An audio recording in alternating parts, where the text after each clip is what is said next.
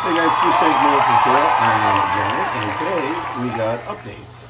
Update on the 540, update on the 220, update on the 20 long with Fogo, whose name is now Maverick.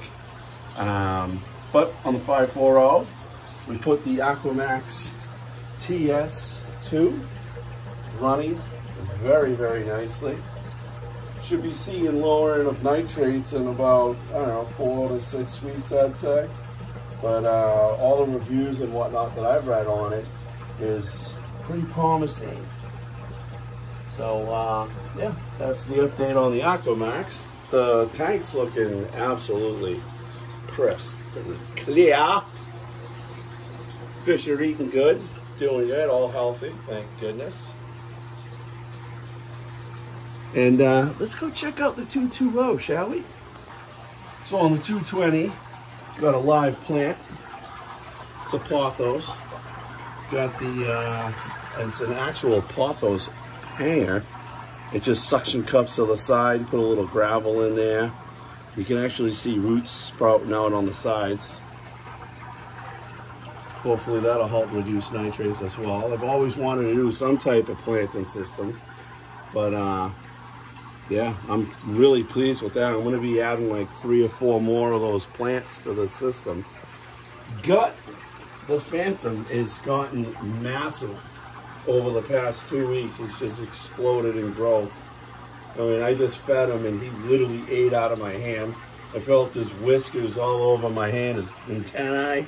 It was like, it was crazy. Fidel. Let's get Fidel. Look at Fidel. Oh, let's try and get rid of that glare.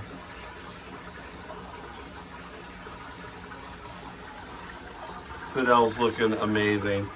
He's gotten so big. I mean, he's not a huge gar, but he's gotten some size on him in the past couple of weeks as well. Albino arrow is looking fantastic. The Cowberry.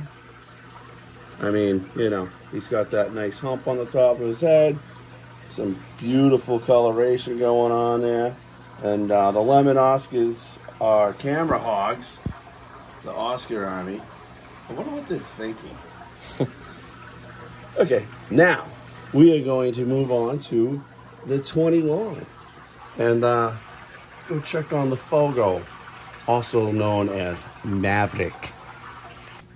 So here's Fogo, aka Maverick, and well, needless to say, last week when I got this guy, I put him in this 20-gallon long thinking that the tetras and the mollies would be safe for a little bit of time, and within 2 days he inhaled everything in the tank.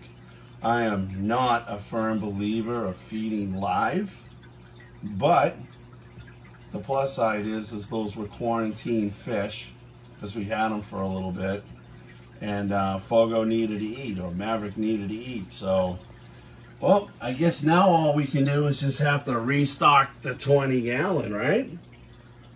But everybody's doing good, guys. I hope you guys had a good Mother's Day. If I have any mothers out watching my channel, I hope you guys had a great day. Respect your mother. She's the one that brought you into the world. All right, guys. Stay tuned. I love you. I'm out of here. Peace out.